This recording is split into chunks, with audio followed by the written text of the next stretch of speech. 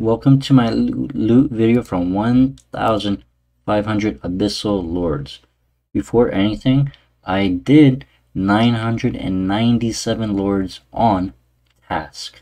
And at kill count 1,361, I did get the Scourge weapon, which I was very thankful for. And there is the 1,500th kill. Time to fix my layout, as it does look a little bit funny, and then collect all of the loot. So I'll be right back. Back at one of my favorite spots, and that'll be the top of Scoruge Castle. Now, from 1,500 Abyssal Lords, I was able to get 136 gold charms, 68 green charms, 451 crimson, and look at this, 19 blue charms. I mean, that's super depressing right there. 19 from 13 hours. And then these crystal Triscaline fragments, I got 29 of one, 28 of two, 29 of three. Oh, wait, why is it out of order? Oh well.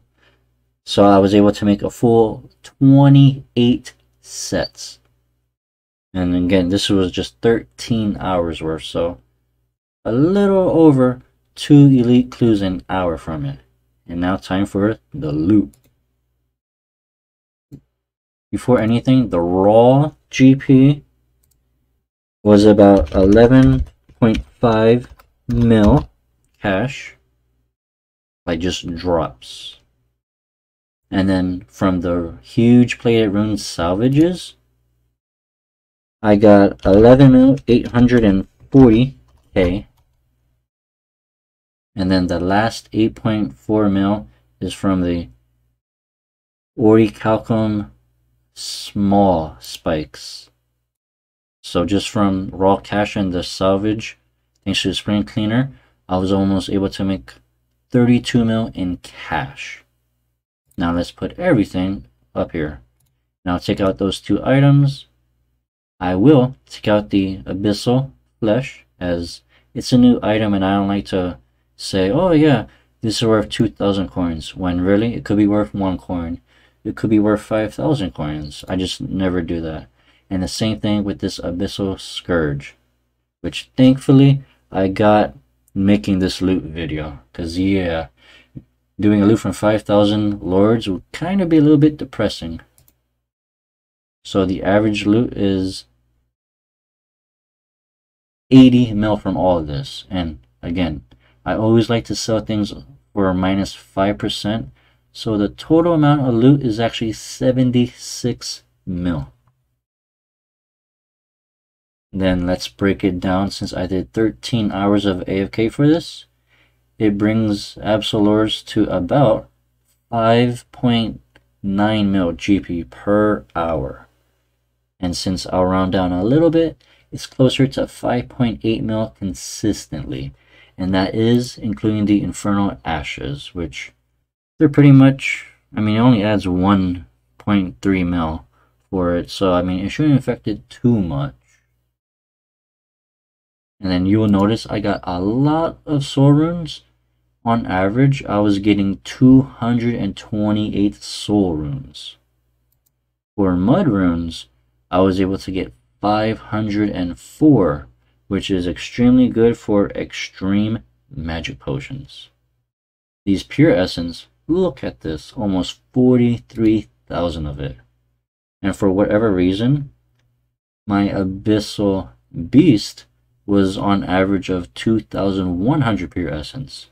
These Abyssal Lords, I was getting 3,283 on average hourly. So these are actually pretty much in par with it, although the Beast, you can do that with 95 Slayer, and you can just AFK it with Armadillo armor with the mechanized Chinchampas. So in my opinion, the Beasts are more easy to do. And again, you do have those Savages, which they drop so much pure essence, it's crazy. And those only require 95 Slayer, whereas the Beast require 105. The herbs, I'm going to be honest, it's not too much. I mean, as you can tell, the most herb I got the most was Grimy Cantadine, followed by Grimy Irids.